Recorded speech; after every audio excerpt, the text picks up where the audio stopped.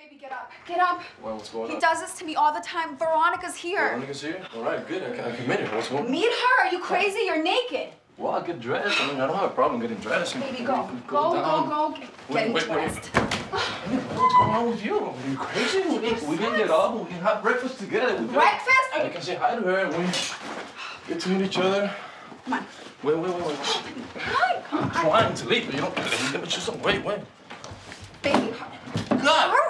This thing. I need a background check. Seat 24E, Tom Bowen, B-O-W-E-N. You have unlawfully subdued innocent passengers, Marks.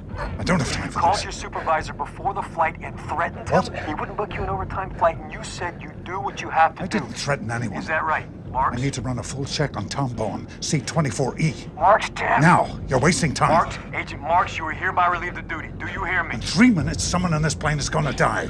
Do you hear me?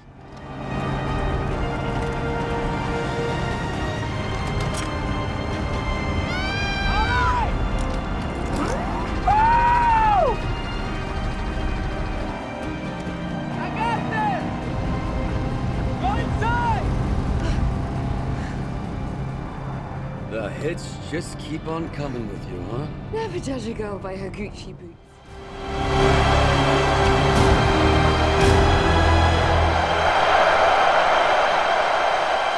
And as the God King stood before his people, Artemisia watched her flawless manipulation take shape. For glory's sake, for vengeance' sake.